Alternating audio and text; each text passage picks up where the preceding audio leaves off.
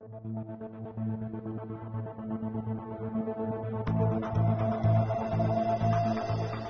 super quick video. Just wanted to show you the trailer from the inside there. Up the back you can see both the Wacos, they're both 50-litre fridges. Then just there is the one of the 40-litre tanks that then feeds down to the two underneath. Yep, the two that are under there, so that's all the water. Then the slimline battery is like 170 amps into the slide out kitchen. On the front, just a let's call it a gas bottle holder or Jerry's. I use that one there. Gets a rubbish bag in it, becomes rubbish.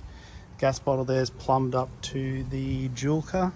So on this side here, I've got the Julka hot water into the one of those shower tents.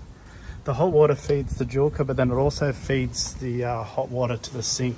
So there's hot running water to the kitchen, which is always handy for washing up. And just at the back here where the tailgate is, that's where I don't have the fridges and slides or anything fancy. Just pull them out, then they sit on the tailgate. So they're pretty easily accessed. The awning, when it comes out, covers, like it's a 270, so it comes down and covers all that area, so all that's under cover.